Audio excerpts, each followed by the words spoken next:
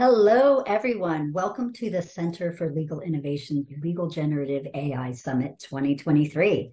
My name is Courtney Blackman, and I'm the head of partnerships at Lander & Rogers, where I run the firm's Law Tech Hub, and I've just co-led Australia's first AI clinical placement program with top research university Monash. And I'll be your host for the panel discussion with an incredible group of what the CLA has called academic and pracademic.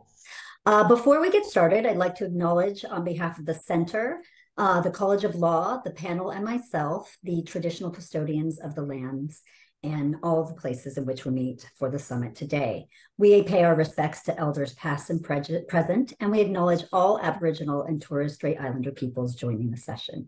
We also acknowledge and welcome all First Nation people from every country that are joining us for the session. Big welcome. To make sure you're in the right space, this session is focusing on legal education reinvented. No pens, no paper, no professors. We'll just be discussing it with Erin Baer, Stephen Colbran, Anne-Marie David, and Tanya Lemon. So let's say hello to our incredible panelists. Erin, welcome to the panel. Could you tell us a little bit about yourself? Absolutely. Hi, everybody. Thanks so much for joining today. My name is Erin Baer. I am in Canada. I am a lawyer. I run a law firm. I run a legal training company. I'm a thought leader on LinkedIn with a mixture of complaining and actually solving problems. Basically wearing a lot of hats. So the law firm I run, we run a law firm that's based on all the things that people say law firms should do, how we should treat our employees, how we should work with clients, all those kind of things, really trying to embrace all those kind of things that so often are more in theory than in practice. I run a training company called For All Academy that does all the stuff I wish I had and what law students and lawyers tell us they wish they had. So we train a lot of the biggest firms in Canada, as well as a number of the mid-sized firms and also some firms in legal tech in the US right now and more expansion to the US next year. I've got my own client base that I built from scratch and did it the modern way, nothing handed down to me, no fancy family clients, things like that. Corporate lawyer who does a lot of M&A work and basically wearing a lot of different hats, but they all actually connect. And that wasn't obvious when I started out, but I eventually figured out how all these things connect together. And I'm most passionate about how we train lawyers, and in particular corporate lawyers, since that's the niche I practice in and that's the niche I serve. And that training is both substantive, corporate law, soft and power skills, business development, all those things, and also legal tech. So all of it blends together nicely in our training. And I'm so excited to be here today and tonight on my end this morning for a lot of you to chat about AI today. Awesome. Thank you so much, Erin, and great to have another North American accent on this panel. So Stephen Colbran, over to you. If you could introduce yourself, that'd be great. Hello, everybody. My name's Stephen Colbran. I'm the head of the College of Law, Criminology and Justice and a Dean of Law at Central Queensland University in Queensland, Australia. Our particular college is very different from other accredited law schools in that we operate entirely online and have done so since our inception in 2012. So we have a completely distributed online workforce. We have no campus. Everything is done virtually. So our team is very attuned to using technology in legal education, and that ranges from video conferencing, Microsoft Teams, simulations, animations, and more recently, geospatial mapping technologies, which we've been using as well. So over the years, my career is focused on online legal education and higher degree research. I've done many consultancy projects around the world with superior courts, including courts in Canada, looking at their computer systems and how they operate their judiciaries and their scheduling systems. Also do higher education quality assurance and have developed quite a few software products over the years, things like specialist dictionaries for Microsoft Word, enterprise level marking systems, spaced repetition systems to enhance student memory. Some of those products have US patents that have been commercialized over the years. Like other professors, we publish a lot, so 14 books, 80 articles, many grants, mainly in the areas of civil procedure, some in information technology law, a lot in the space of online legal education, and more importantly, visual approaches to teaching the law. Most recent project is putting together a literature review on small law firm automation for a book which I'm currently writing. And beyond all of that, I like plant breeding, home renovation, vitreous enameling. So thanks, Courtney. Fantastic. Thank you so much, Stephen. Welcome. And Anne-Marie, over to you. Thanks so much, Courtney. Hello, everyone. Also from Queensland, as Stephen is. I'm with the College of Law. I'm an executive director working in the space of practical legal training. For those of you not in Australia, that's our pre-licensing training for aspiring lawyers as they seek admission into the profession here. College of Law in Australia is the largest provider of practical legal training, and we are in or servicing every jurisdiction around the country. Besides a very busy workload, having been in the profession 40 years plus these days, my real passions outside practical legal training, but aligned with that, are diversity and inclusion. Very, very keen to see our profession get better on that note. And also in terms of the evolving professional identity of our lawyers. And I've got a special interest to see how that is evolving now with the impact of Gen AI. So I'm looking forward to hearing from the other speakers in that regard as well. Thanks, Courtney. Fantastic. Thanks, Anne-Marie. And last but not least, Tanya, can you tell us a bit about yourself? Hello, everybody. I'm Tanya Lehman, and I wanted to acknowledge that I'm speaking to you today from Ghana Yatta in South Australia, the lands of the Ghana people, and I pay my respects to them. So I am the Dean of Law at Flinders University. I'm also the Vice Chair Legal Education for the Council of Australian Law Deans. And in that capacity, I'm facilitating with one of the called co-chairs, Professor Nick James, a key project thinking about what the future of legal education in Australia should be looking like as we plan towards 2030.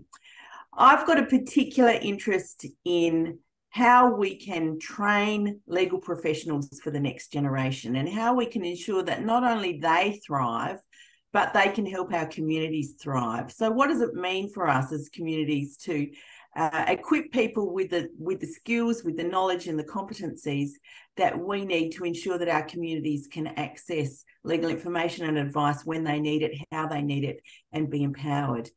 I've also got a particular interest in the intersection between law and emerging technologies, with some strange bedfellows there, automated vehicles, sex robots, and wearable technology. And believe me, there are some links, but we can go into those at another time.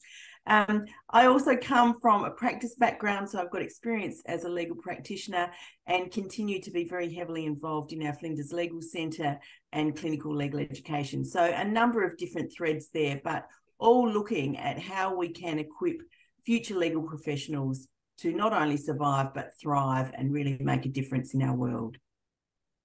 Excellent. Thank you so much, Tanya. So as we get started today, we're going to look at how generative AI is changing legal education. And on a side note for everyone, everyone on this panel is embracing generative AI with optimism. So first, over to you, Erin. As both a legal practitioner and an educator, what are you seeing in Canada? How is generative AI impacting teachers? How are you preparing yourself for the shift? And what about students and junior lawyers? Are you seeing a skills gap? Yeah, I think it's a fascinating time because it's so obvious Gen AI is changing things, and we have this enormous gap from the status quo, at least in Canada, between how prepared people are in the first place to practice law and their technology usage. I think with younger lawyers, for example, Gen Z, whatever demographic you want to call them, people often think they're pretty tech savvy. And the irony of Gen Z, I know I'm stereotyping a bit here, a lot of them are not very tech savvy, at least when it comes to computer basics. They are incredibly tech savvy with their phones and other areas, but it's actually been surprising on levels of lack of tech savviness in other ways. They are definitely embracing Gen AI for good, but I can already start seeing some of this reliance on Gen AI for not so good. And what I really mean by that is, again, I'm very pro AI, used properly, but if you don't understand the why behind what you're going to do in the first place, it's not going to be that helpful. It's going to produce a lot of garbage that isn't that great. And what I've noticed in Canada from the training I do with law students, with law firms, with the lawyers I train at our firm, law schools, at least in Canada, don't do a great job of teaching the why in the first place. And a lot of lawyers don't have the time and energy to teach that why. And so that's why our training is so important, the what and the why. And if you're going to have a lot of the lower level work replaced by Gen AI, for example, well, that means you need to be even better at trying to figure out, is this output, which looks very credible and seems good, is it good? It's hard to know if you don't know what you're doing. So I think this need to upskill people is actually going to be even greater. And I'll give you a quick example. I had a client recently, small business, needed help with a contract, sent it over to me to review. And I am pretty sure it was ChatGPT generated. It was terrible. The order didn't make sense. It was definitely not drafted by a lawyer. And so, I fixed it up. But it got me thinking, okay, what is my actual process for drafting this contract? Where are all the places I need to look? And what would I need to do to train Gen AI, or what would someone need to do to train it on this? And ChatGPT, for example, is a long way from where it needs to be for good contract drafting, but I can see clearly in my head what this would look like, how I would train it in theory, or the different things it would need to know. And that excites me in a lot of ways. But I think to be able to think about that or understand it, you really have to understand all these connections. What are all the different things that you need to know and almost reverse engineer? And I know Gen AI, of course, doesn't work through reverse engineering, but I think, you know, love technology, love people using it, but I think we have these enormous skills gaps already that are preventing people from being effective legal practitioners. And if that means that a lot of the lower level stuff will be done without you having to think as much, it's going to be even more important for those younger lawyers, those newer lawyers, to understand what they're doing and why they're doing it, and obviously how to do it in a modern way. And that means embracing Gen AI, but it also means using their brains, knowing how to leverage it, and really trying to understand what is the ultimate objective, what are we trying to do, and is this output what it's supposed to be. So I think training for lawyers, practical training, becomes even more important because if it's replacing the lower level tasks, guess what you've got to do as the human? The higher level tasks, and those ones really require knowledge and connecting the dots. And that stuff is so, so, so important. We're thinking a lot about Gen AI. We're using it obviously at our firm, and I'll talk more about that later. But I think there's an existing skills gap. It's only going to get bigger. And it's going to be really easy for people to try to fill that gap by using Gen AI, but they've got to be careful. And I think, at the end of the day, if you don't know what you're doing, Gen AI or not, you're going to have output that is not what clients need. Awesome. Thank you, Erin. And coming back to Australia, Anne-Marie, if I could jump over to you and the work you're doing at the College of Law, is content being rethought? And what about the delivery? What principles should guide the development and integration and generative AI and technology into legal curricula to ensure the needs of our future lawyers are met? Oh, thanks, Courtney. If I might just set the scene. I've explained that I work in practical legal training, which is pre-license or pre-admission training, we call it. In Australia, the aspiring lawyers need to be able to demonstrate a set of nationally accredited competency standards touching on legal knowledge, skills, and values.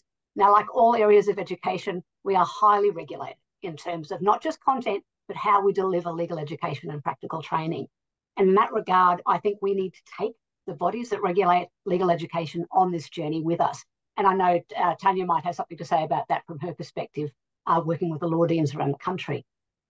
So in terms of Gen AI, we're anticipating, obviously, that students are already or will soon become very familiar with the use of Gen AI as end users of platforms such as ChatGPT, Bard, Copilot, and all the others. We already at the college are seeing the use of Gen AI in student submissions with and without the requirement of citing all their sources, and I'll go into the ethics of that later. But yes, Courtney, we absolutely are preparing and are playing with redesigning both the learning experience and how we assess as to those competency standards. We will be encouraging both teachers and students to engage with Gen AI as much as they possibly can.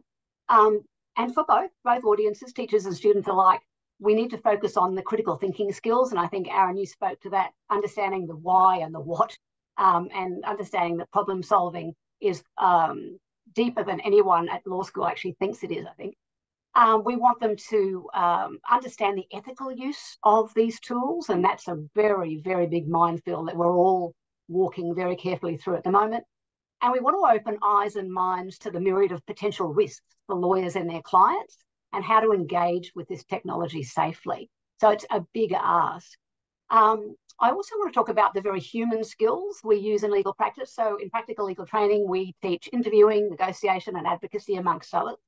And of course, most recently, these have changed. We have the COVID pandemic to thank for fast-tracking the evolution of how we are advocates in court now. We might be doing that via Zoom. We might be interviewing clients as we are today online. I suspect Gen AI will see us leap even further in how we develop and execute on those skills going forward. And I'm excited at that prospect, but I'm also very reserved in my opinion of how we will see the evolution of human skills. I think we haven't given enough thought to that yet, and it's really, really important. So in terms of human skills there, I'm talking about attributes like a growth mindset, agility, and even greater resilience needed by anyone entering not only legal practice, but any profession at the moment. Thanks, Courtney. Yeah, thanks, Anne-Marie. And that's really, those are really important. Those communication skills and growth mindset, that was all discussed, kind of touched on in that last panel at 11 a.m. as well. So really important. So thanks for bringing that up. Now, Tanya, coming over to you, looking through a lens of innovation, what opportunities does the integration of AI in legal education present for students, and what subjects or skills should legal education prioritize to prepare students and really the entire legal industry? And what subjects and skills are you paying attention to? Well, we've been paying attention to the broader skills around innovation, problem solving, and creative thinking and critical thinking for some time, even before ChatGPT was launched. And I think these conversations are not new amongst people who are really thinking carefully about the future of legal education. And I think it's easy for us to get sidetracked in focusing the entire conversation on generative AI, because that's only one of a variety of different technological tools and other tools that are now available to legal professionals. And I think as we consider how these tools can be used, it really has sparked a conversation and the imperative for us all to think really, really carefully about what skills and competencies do legal professionals need in the future. Now, Aaron has talked about in his comments earlier about the gap between the skills that students have and the skills that they need. But what is it that we need as a community legal professionals to do in future, given that we know that probably half of our graduates don't go on to be admitted as legal practitioners, but they take up other roles. And so we need to factor that into our thinking. Traditionally, I think undergraduate legal education, and this is where I occupy a different space to Anne-Marie, who's talking about the postgraduate training for admission to practice. Undergraduate legal education may lead to admission to practice, but may not. Legal education space, there has been a real focus on transmitting knowledge about discrete areas of law. We know all this information about contract law or tort law or criminal law, and we need to tell you about it. But increasingly, the tools that we have at our disposal now mean that our focus must move from knowledge transmission to skill development and acquisition. And so I completely endorse the comments made earlier in this session and in the previous session, as you said, about at 11 a.m. about growth mindset and how we can have that resilience to change. But I also think we really need to think carefully about how we create robust frameworks to teach innovation skills. So it's not just a matter of saying to students, oh, well, you have to be creative now, or you have to be innovative, or you have to think outside the square. No, we need to think about how we can create really robust, effective ways of developing curriculum that gives students a framework to be innovative, gives them a framework to be creative, gives them an explicit framework around developing those really important human skills around problem solving and critical analysis. And we need to signpost that for students all the time. So as I think has already been mentioned, we are going to increasingly see tools like Copilot, generative AI, Bard, et cetera, just become normal. So we actually have to skill up our students in terms of how they're just using those as part of their normal working life. If we don't do that, we're not equipping them for a workforce in 2030 and beyond. One of the things that we've done at my university since 2020 is embed as core for all of our students in their first year 2 topics that really start to expose our students to innovation. So all of our students have to undertake a topic called legal innovation, and then another topic called innovating social justice. And I want to pick up on some of the comments that Jordan Furlong made in his session yesterday, and also in the session earlier at 11 o'clock this morning, about we really need to start thinking about how we use these tools to break out of our existing paradigms about what we understand the provision of legal services to be and what authorised legal practice might be. And we need to understand the obligation on lawyers to use these tools effectively to make legal information more available, more accessible to more people, so that we can empower people in our community actually to do some of this really important legal problem solving themselves with resources that are helpful, that are accurate, that are credible. And I think we should never underestimate the importance of university legal education in developing a legal literate, high levels of legal literacy in our population and amongst our citizens. Because as we've seen in this country recently and in other places, we need all of our community to really understand how the law works. So I don't think there's a tension. I think this is a great time of opportunity to really broaden our horizons about thinking about what legal education might and should contain and where it might and could lead our graduates. Excellent. Thank you, Tanya. And now we've looked at kind of the curriculum, the tools students are receiving, but Stephen, very important question for you. In your view, how has the role of legal educators evolved with the integration of generative AI, and what new skills and knowledge do educators need to acquire to be able to lead the transformation? All right. In relation to that first question, I agree with Tanya on many of the points she's raised. None of what we're seeing is really new. All of these issues have been around quite a while, and we've seen the development of legal apps units in the past 10 years. But what has changed is the uptake of systems like generative AI and the way in which it's captured the imagination of both the profession and the public generally. Now, I think there's three broad issues in relation to that question about evolution. Firstly, academics have been forced, I think that's probably the appropriate term, to rethink their approaches to maintaining academic integrity, because systems like ChatGPT challenge academic integrity. So it means that they've got to reconsider their modes of assessment, particularly written assessment, and the extent to which that can be created by these systems and perhaps not detected by the academics. And the downside of that, students actually not engaging in critical thinking and not developing the skills, which I'll come to in a moment. Another issue on the same point is we need to ensure that there's appropriate attribution and avoid plagiarism.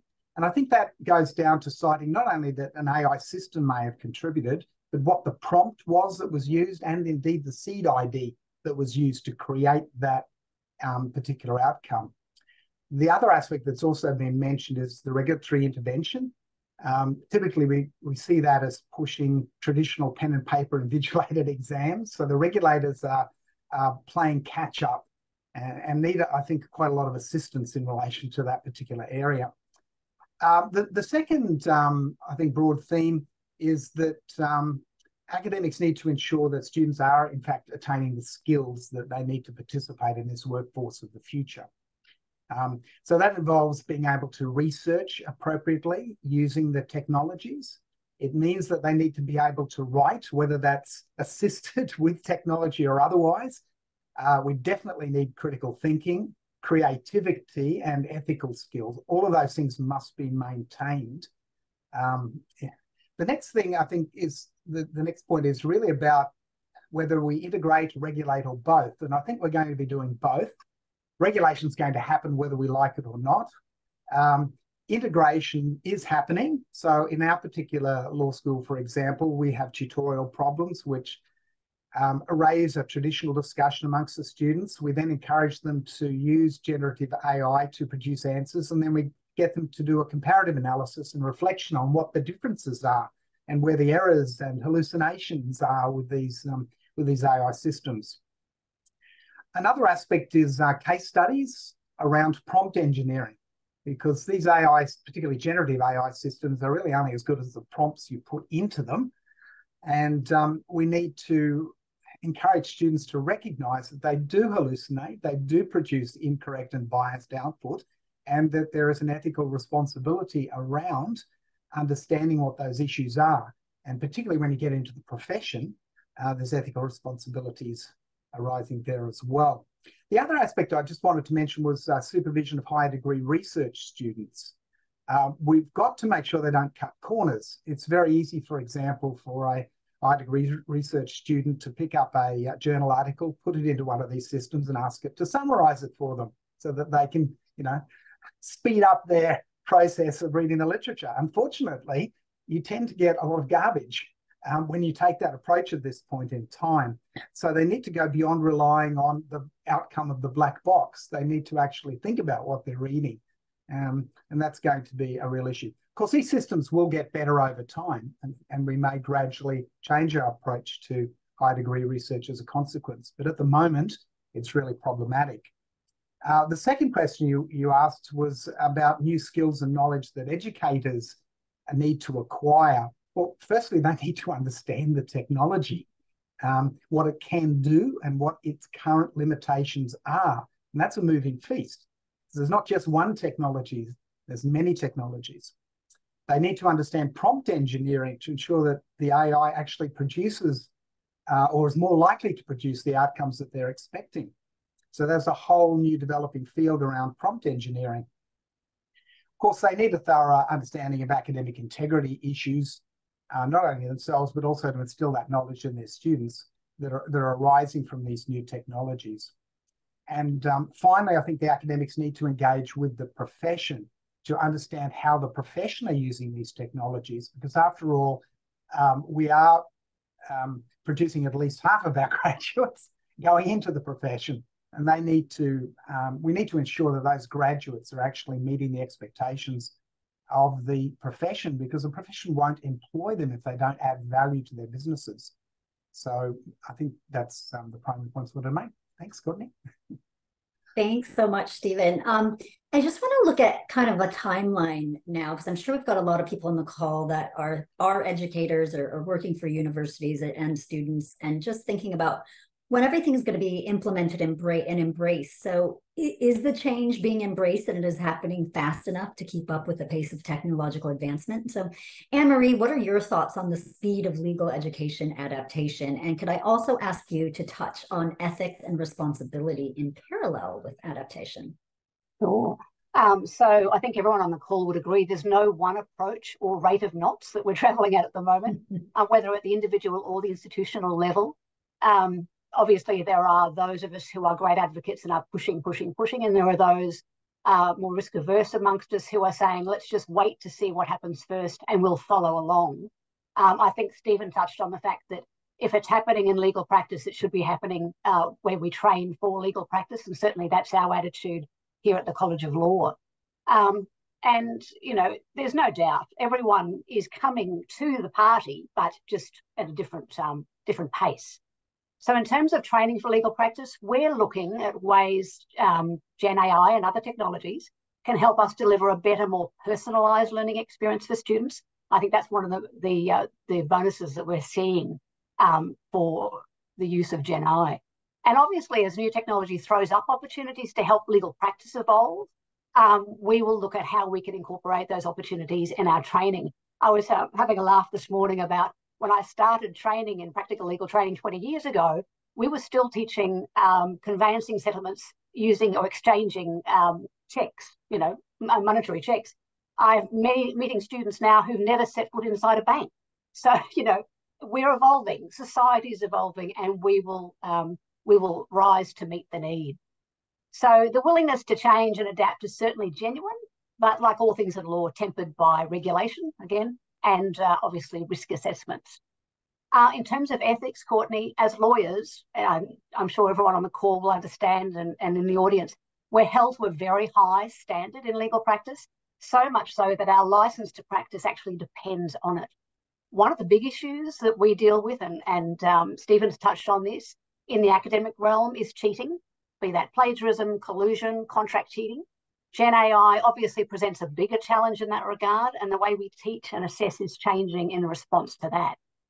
The thing is, academic cheating isn't strictly academic. It goes to one's personal sense of integrity and trustworthiness. And these are attributes that supposedly set lawyers apart from others in society. They are attributes that we trade on as a profession. So we have to go in hard to protect our ethical standing in that regard. Thinking even more laterally, gaming the system using Gen AI or any other tool used for cheating is actually a profound societal issue in my mind, with implications for public safety. We all need to know that aspiring professionals are actually competent to practice, be they lawyers, doctors, or engineers. If a would-be doctor has cheated their way through medical school, that has implications for public safety, society-wide. In my opinion, it's no different for anyone in whom we put our trust, including lawyers. So one big ticket item for me in terms of ensuring that everyone that comes through the door in practical legal training on their path to admission can be shown to be an ethical practitioner in the making. Thanks, Courtney. Awesome. Thanks, Anne-Marie. And just looping back to you quickly, Stephen, do you have a strategy in place at CQ University to get education aligned with the current pace of technology? And do you have any advice for other institutions as they prepare for integration? We do. So we've developed 3 broad guiding principles. So firstly, around academic integrity, we've got to be confident that the work submitted by our students for their assessment is actually a genuine reflection of their own effort. And we, at the same time, we need to encourage students to use systems like OpenAI and other generative systems, because that's going to be present in their employment. So we need to, and have actually developed a policy framework and guidelines for the appropriate use of AI tools in assessment and research. We've got awareness campaigns on foot for students so that they're aware of the ethical consequences. For example, for plagiarism can delay their admission 6 months in our particular jurisdiction. We also have an emphasis on work-ready students, that automation is going to profoundly influence their future workplace. So we have to equip those students with the skills, the practical skills and the ethical frameworks around that, so that they understand how they can use and navigate this AI-rich environment. So the way we do that is to integrate AI into our curriculum, technical skills and ethical considerations, design case studies that simulate real scenarios, start collaboration with industry partners to make sure that that's reflected in our approach. The other aspect of this is having confident staff. We've got to make sure our teachers who play a pivotal role in shaping the education of these students actually understand this technology. So you've got to have professional development workshops, advisory committees to monitor and review policies and guidelines, because AI is changing constantly. And you've got to have training and resources in place. And actually cross-disciplinary collaboration as well is important, not just looking at it from a legal aspect, but how it impacts in a cross-disciplinary sense. So I think they're the main aspects that I'd emphasize in trying to navigate this space at the moment. Thanks. Excellent. Cheers, Stephen. And just heading back over to your side of the world, Erin, where are we on the timeline over there? And what are you implementing? What milestones and developments and regulations should students and educators be anticipating? Yeah, I think law schools in Canada are way behind. I think Australia, and especially the people on the panel, are ahead. I think you're probably more likely to see a drop bear in the wild than a Canadian legal professor that has practiced law for more than a couple of years, which tells you everything you need to know about their ability in many cases to provide students the ability to practice law in the first place, right? Let alone use tech that's been out for 5 or 10 years, let alone use technology that's just out. Like you've got layer upon layer upon layer. And that's not everyone, to be clear, but that is the reality, the majority of the professors. In the courses we run through Foral Academy, which is my training venture, we teach substantive law and legal tech together in our courses. They are not separate.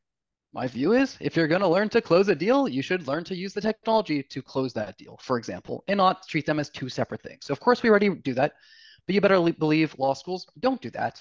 And the ridiculous part is there are so few law firms that even run their training that way.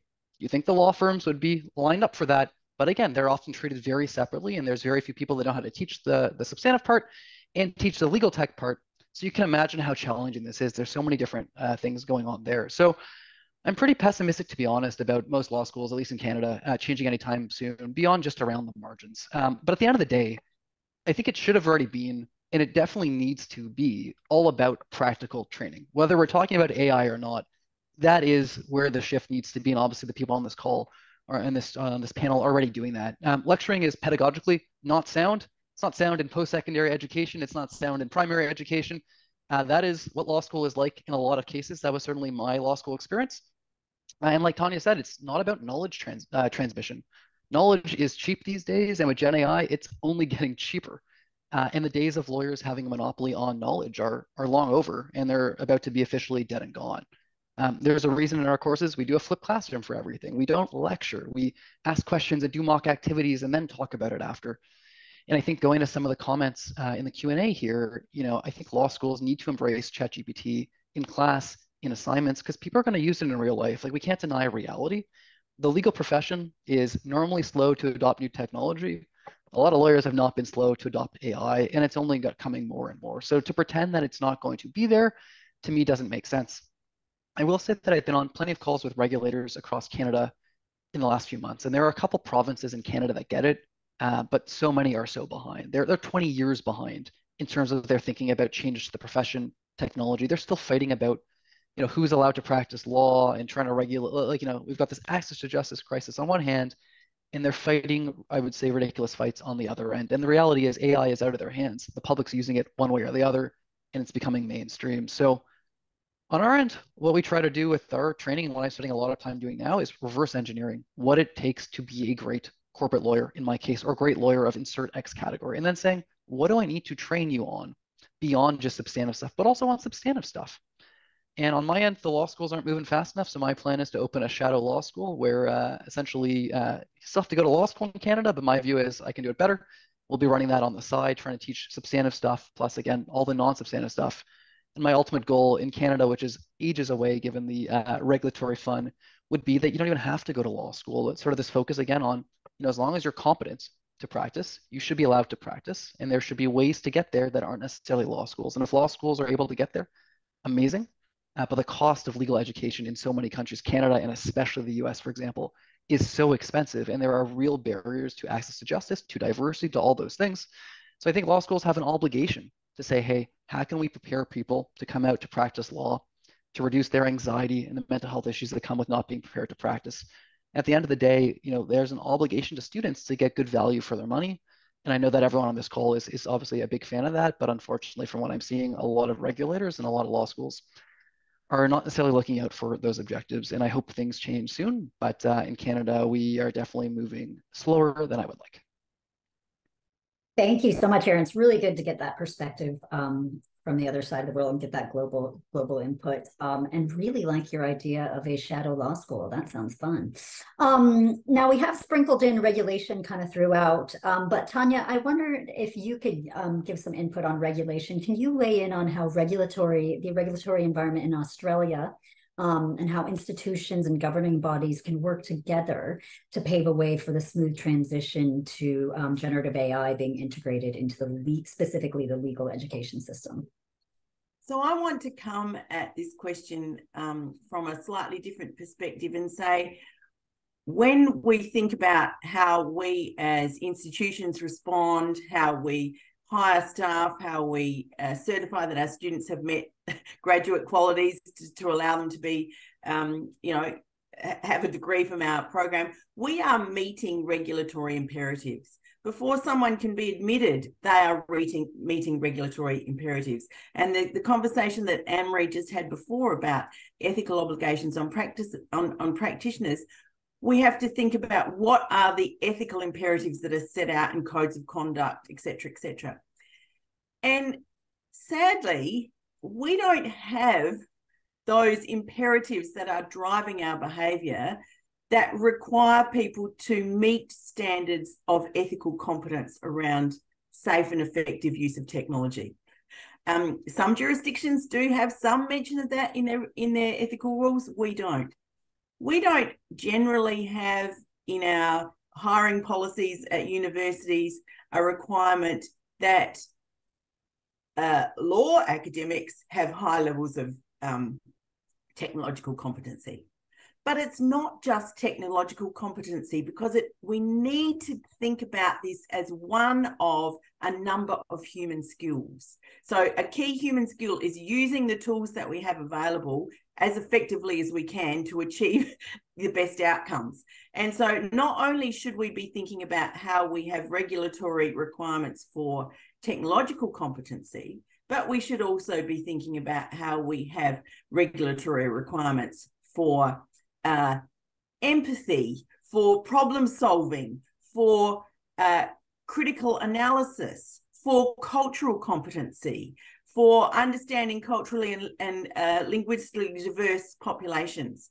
And the legal profession has not been very good at putting those regulatory requirements in place.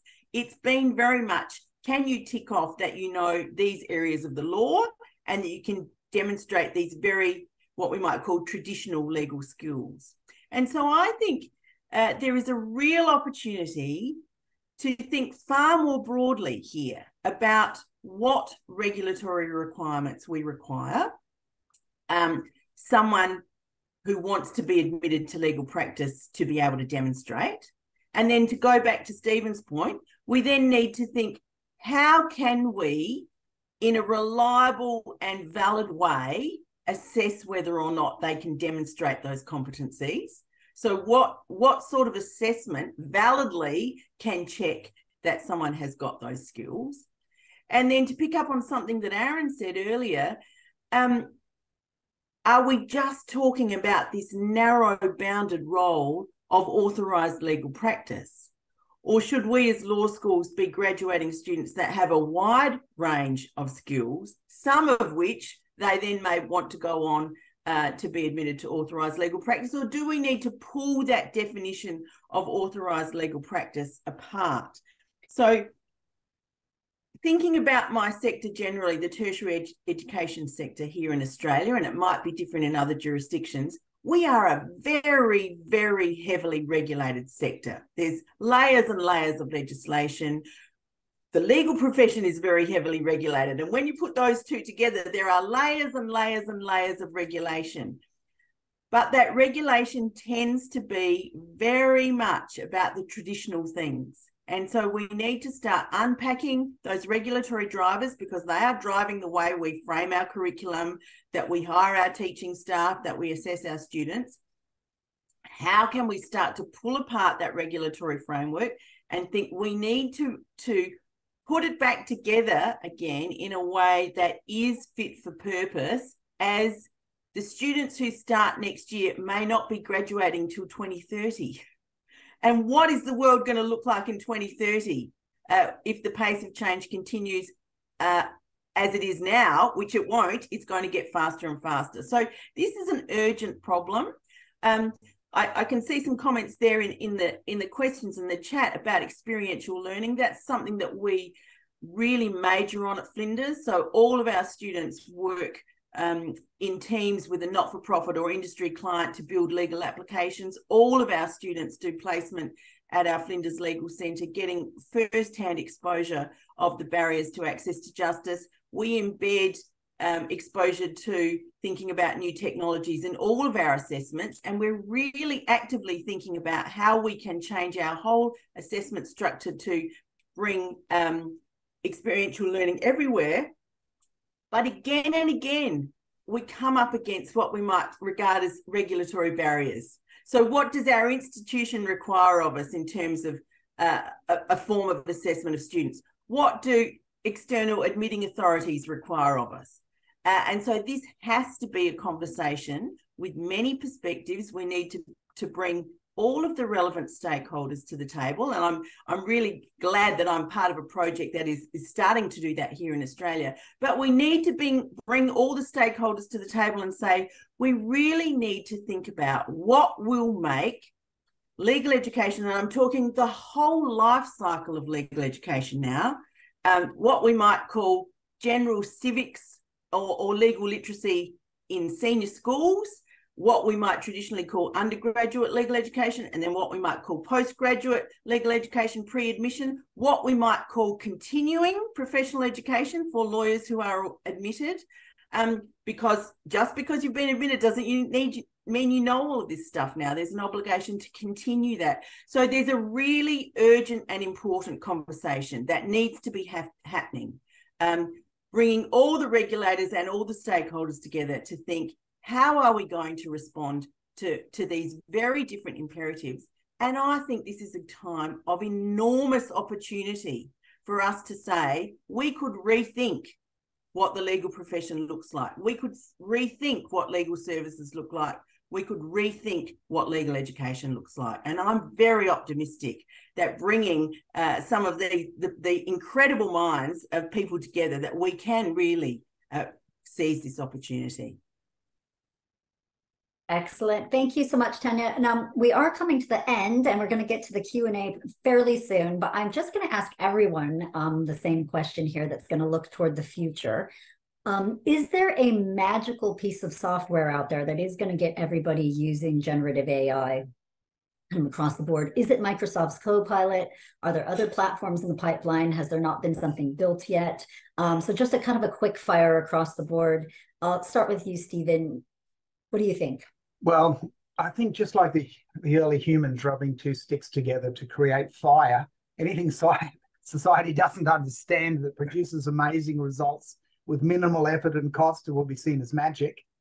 AI is a sort of buzzword that you see in most software one way or another these days. But the reality is there's no single platform. It's a fast evolving market. The larger players, the Microsofts, the Googles, the Apples and Adobes, with larger market shares with established products, will have initially a greater impact. But there's many emerging competitors with niche markets. And there's a great book by Clayton Christensen about the innovation dilemma, which I hope people are familiar with. But we're going to see a lot of disruptive technologies that are going to bring different value propositions along. And typically they're cheaper, simpler, smaller, and they're going to be implemented. The real question for law schools is, what sort of graduates are we going to produce? Are we going to produce low-level operatives that use AI-assisted technologies to do their jobs and ultimately face extinction and unemployment? Or do we produce graduates that are creative, capable of producing outcomes and are able to adapt? There was a book by Richard Susskind you're all probably familiar with about the various types of jobs that will be produced in the future. I think the future is coming much quicker than even he anticipated. And even bespoke roles are becoming AI augmented now. But at the end of the day, we need adaptive, creative graduates who can analyze legal problems in holistic ways, can communicate, can build solutions, recognize and use these AI systems to essentially add value to the businesses which employ them.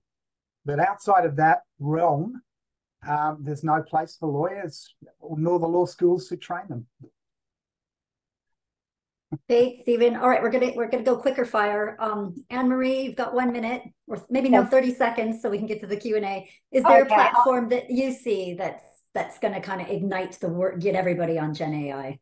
I'm not going to say a platform. I'm going to say it's initiatives like a summit like this, which will build momentum, will build understanding of what Gen AI is, what it can do, where it can take us. And then as practices adopt it and invest in it, that will speed things up in our world of academia. So that's where I would go, Courtney. Love it. Thanks. That's brilliant. And Aaron, over to you. Super quick fire.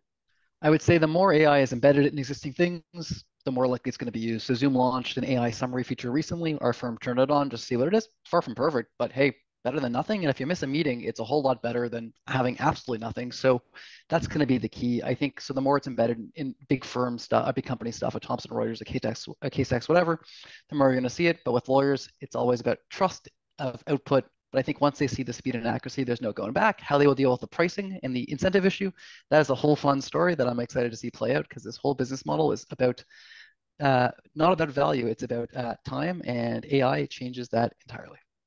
Excellent. And Tanya?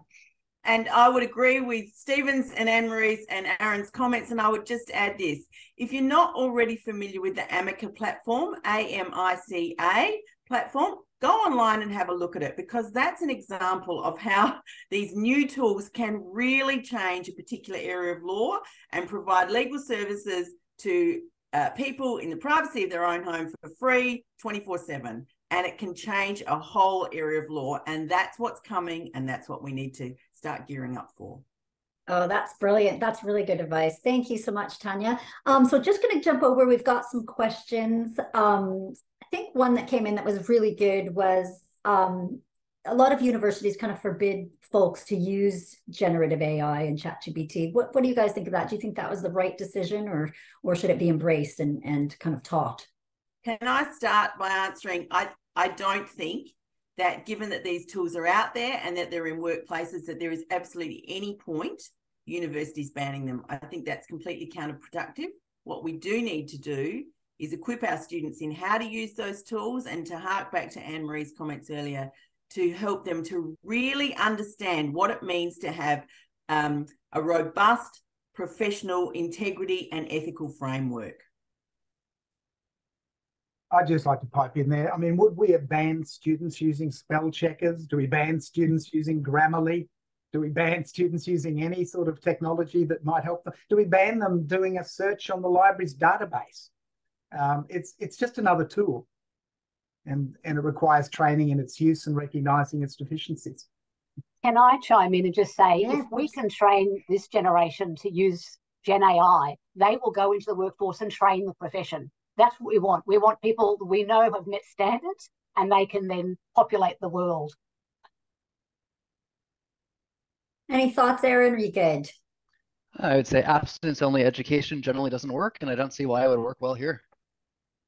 Yeah, absolutely. Had another one that came in that was quite good, and if I'm getting to the gist of it, as AI comes in, we're seeing the divide on comparative knowledge being closed. So if a lawyer that was educated in the UK was not able to practice in the US, will that still exist, or with AI coming into the picture, will that open up? Well, this harks back to the regulatory issues, doesn't it? Yeah. And I think it's not just AI here. It's a broader understanding that we live in a completely interconnected world and a globalized world. And how we navigate that as the legal profession in different jurisdictions, I think, is becoming more pressing. And of course, the capacity to really skill yourself up in the area of law in another jurisdiction very quickly using these tools only brings that to the forefront. But it all comes back to how we navigate these regulatory questions. Just another point on that. I mean, you need to be extremely careful. For example, if you ask a student in Australia to do a torts assignment, they'll come up. If they use systems like the generative AI systems, it'll bring in its knowledge base from all around the world. So they'll start putting in, references to American legislation. The key point here is that you've got to watch these generative systems in terms of the output they're producing, because you're not seeing their underlying logic. All you're seeing is the output, and you can't assume that that's then going to apply to your particular jurisdiction. So we need skills for students to recognise, and practitioners for that matter as well, to recognise that there are risks with the output that you're seeing, and they need to be careful. Critical analysis is absolutely critical. Agreed. All right. Aaron, did you want to? I was just going to say, I mean, I think, as was mentioned, all of this comes down to regulatory things. At the end of the day, that is going to drive the bus, both on adoption and who can do what. Whether or not you are as competent as someone in another jurisdiction to provide the answer is probably not going to be the most important factor here. And I don't see that changing. If anything, we might see more restrictions in some jurisdictions. And I think different jurisdictions will handle things very differently, which could create a fun hodgepodge of interesting things in terms of how lawyers practice in different areas and how that translates to what clients receive. Excellent. Thanks, Aaron. And thank you for throwing in hodgepodge, which has its roots in Canada and maritime Canada. So appreciate that. This is a good one too. As educators, how can you tell when a student is using AI? I can answer part of that if that's okay.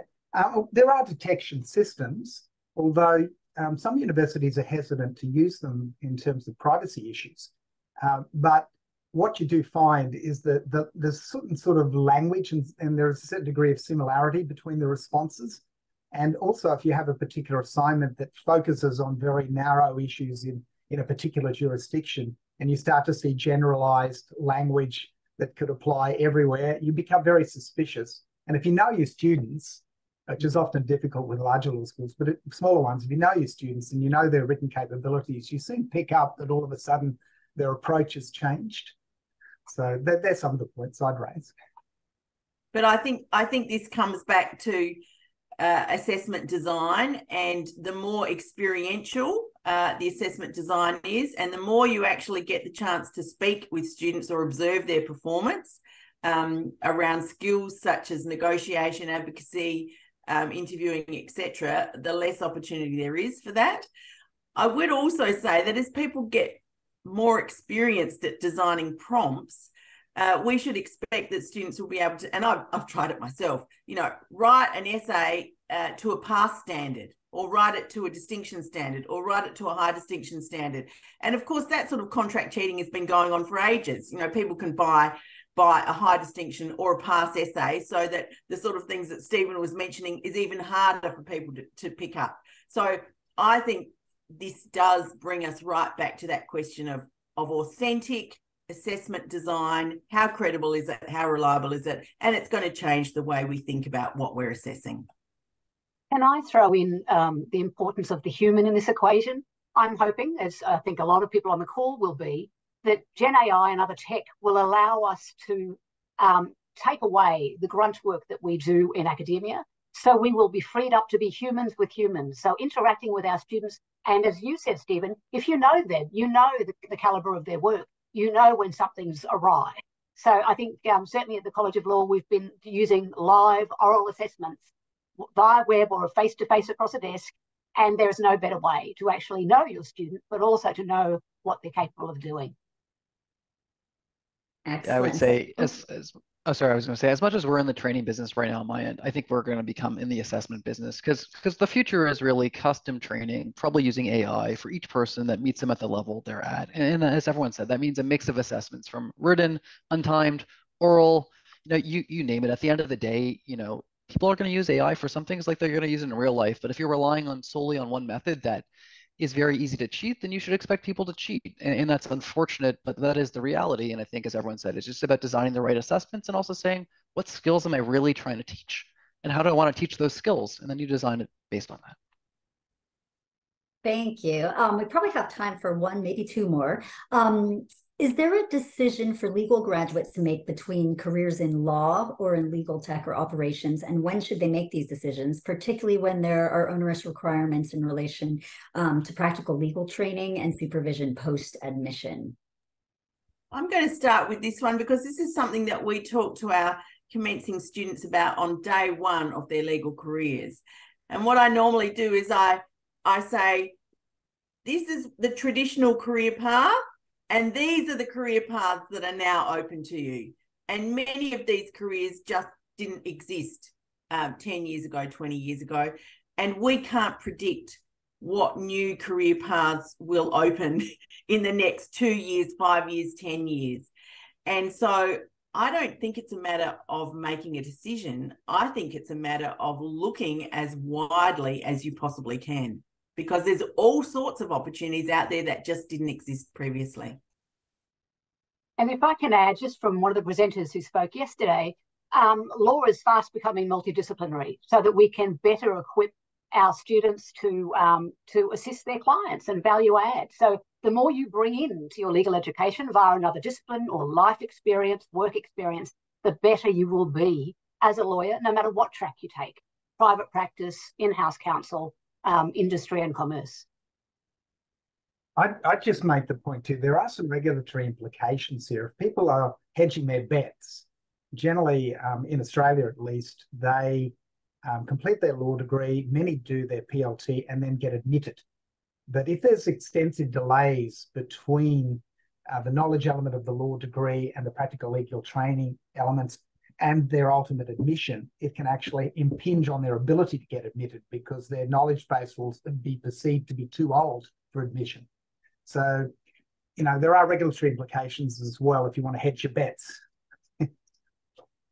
the last thing I'd say here is, you just got to know what you like, what you're good at, and what's going to make you fulfilled. And I think this profession has enough unfulfilled people. So whatever you think is the right path for you, that you're going to enjoy and you've got skills to offer, that's the path to go on. And I think, practicing for a couple of years never hurts to bring that skill set, but there's absolutely nothing wrong with deciding to go down the legal operations or equivalent paths. And for many people who do, they are incredibly rewarding. And I think going to be even more so as the profession, like everyone says, embraces people from different disciplines even more. Oh, thank you all. We weren't able to get to all the questions, so apologies. My suggestion is you chase this wonderful panel down on LinkedIn and get them that way. So that is a wrap, but I'd like to thank everyone who came along to this and to this incredible panel. Hope that everybody that's tuned in has enjoyed the session. Just note that this session will be available as a video on the CLI's free resource hub and as an episode in the CLI's Legalpreneurs Sandbox podcast. And if you would like to receive updates about these and the work of the CLI, please be sure to follow them on LinkedIn and on all other social media. So thank you. Bye, everybody. Thank you.